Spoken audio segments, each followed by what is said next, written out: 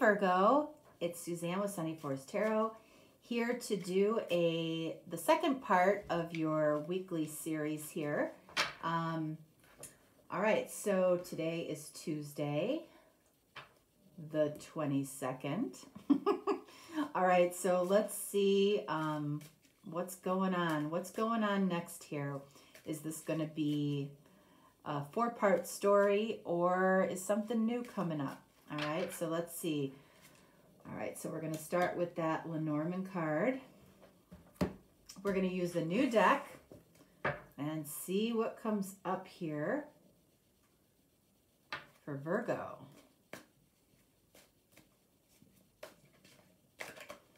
Whoops. All right, so here we go. Here we have the situation. Here we have what you're manifesting. Here we have your details and your guidance. Okay, so what do we got here? Okay, so we have the tree. Okay, so the tree represents growth. It represents being firmly rooted in what it is that you want to grow. This is about growth in love. Number 5 indicates that you are upon some type of change. Some type of situation here is changing. What is that? The sun. So this is about growing happiness. Okay, so, you know, this almost feels like this could be the next step if you take that passionate step towards something. If you take that risk, if you are that fool that we saw in part 1. So what is it that you're manifesting from growing happiness? Knight of Cups. What is this? This is romance. This is a secret love. So you are manifesting a secret love. This is card of Pisces. You might be manifesting a Pisces. The sun can be Leo energy.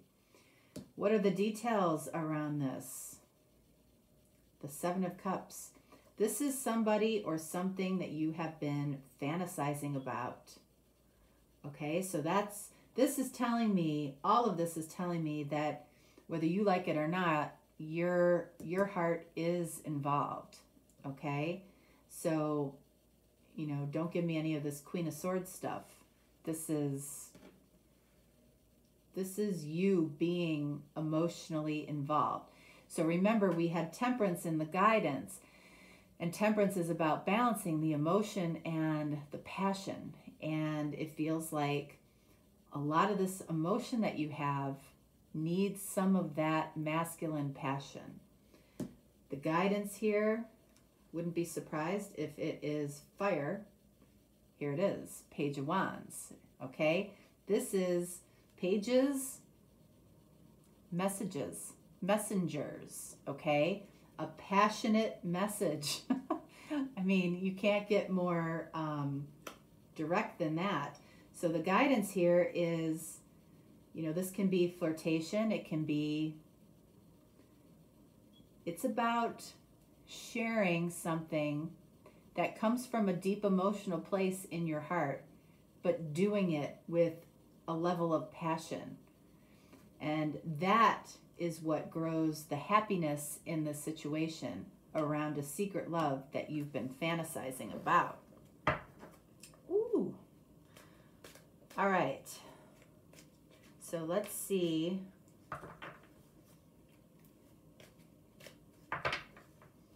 All right, so I want to look at the sun, and I want to look at Page of Wands. Excuse. Okay, so for the sun, which is about the situation, growing a situation, a happy situation. 3 of Cups, celebration. I feel like if you find that passion in your communication, we're going to be celebrating something. And then Page of Wands, 8 of Swords. Oh boy. Okay, so what I feel like this is saying is this is really heavy emotional energy. All right. Knight of Cups says that you've been carrying around that cup of feelings, of possibly attraction, of fantasies. You've been carrying that around for a while. So, you know, you've made it something in your head, right? You've created a certain fantasy. You might have put somebody on a pedestal. So I feel like the Eight of Swords is just that.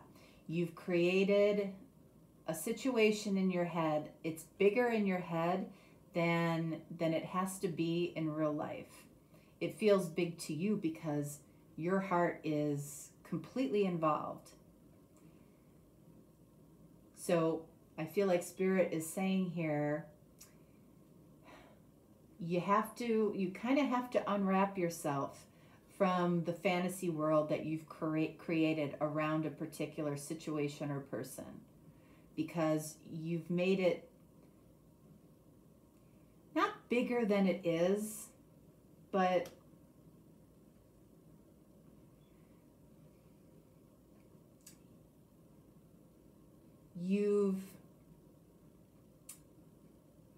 it's like you're very attached to a story that you've created in your head. And now it's the time to, you know, take these ropes off, take that blindfold off, and actually live it. It actually could be better than the fantasy. Knight of Cups, Devil. All right, so this is card of Capricorn. This is what I mean. This is the, you know, energy of being bonded, I feel like, to a story. Okay, we've got soulmate energy here. This is the dark side of the Lovers. And I feel like, you know, the dark side of the Lovers is a little bit for you. There's a little bit of an obsession going on here. And I don't mean in a dark, scary way, but because, again, you've been living in a particular story that you've created in your own head. You're kind of obsessed with that story, okay? And especially for a Virgo, you know, who gets very tied up in the details. I feel like it's time to surrender those details and allow the universe to lead you, and allow your passion to lead you. Yes. Yes, yes, yes. Let's take a look at the Seven of Cups. Justice. Libra. Okay, so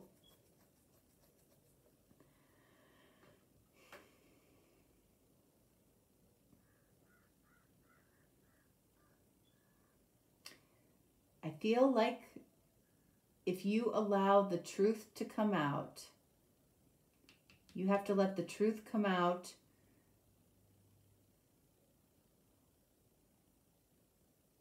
The truth needs to come out. One more. Lovers. There it is. All right, so we've got the dark and the light here. So it's just about, you know, it's like we've got the balance here, the dark and the light.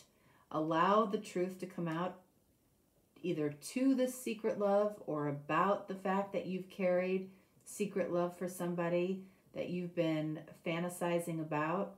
But I feel like the Lovers here, the truth of the Lovers, the truth of the situation, without the obsessive quality of this has to be perfect. Okay? So let's use these cards. Romance Angels. Let's see what the Romance Angels have to say about this. Definitely feeling romance here for Virgo. Okay.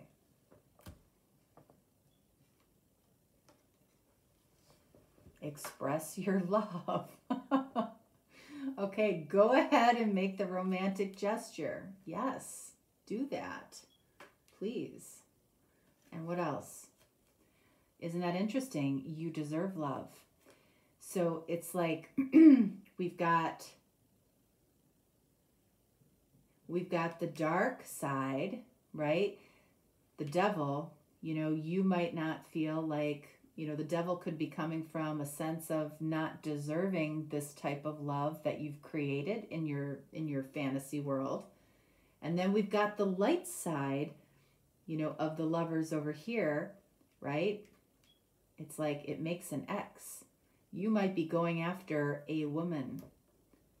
Where did that come from? I have no clue.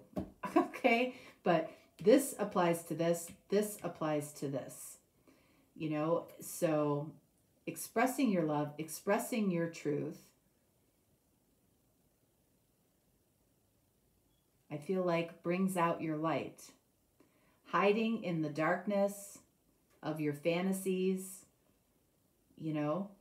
makes you question whether you deserve love. All right. Part 2, Virgo. That's what we have. All right. So we will come back tomorrow and we will do part 3 and we will go from there. All right. Thanks so much. Have a great day. Bye.